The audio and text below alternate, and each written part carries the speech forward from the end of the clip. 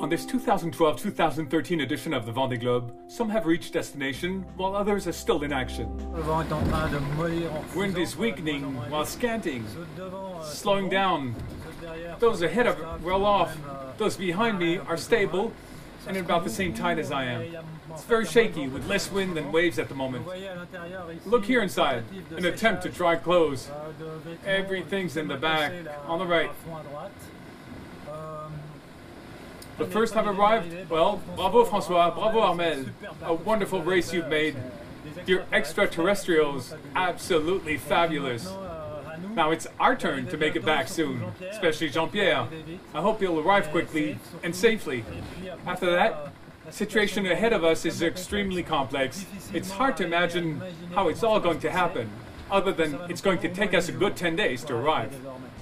As Dominique Vavre is reminding us, Jean-Pierre Dick is still in the game with a keyless boat. Off the Iberian Peninsula, he keeps wondering about what's next and about the end of his Vendée Globe.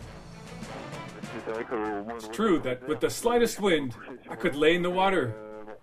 I have to say, my sailing philosophy is different, that's for sure. But hey, I'll clench my teeth with the boat, that's life. My strongest wish now is to arrive. The equation isn't easy. In any case, I'll have to make a decision tomorrow on whether I leave the Spanish coastlines or not.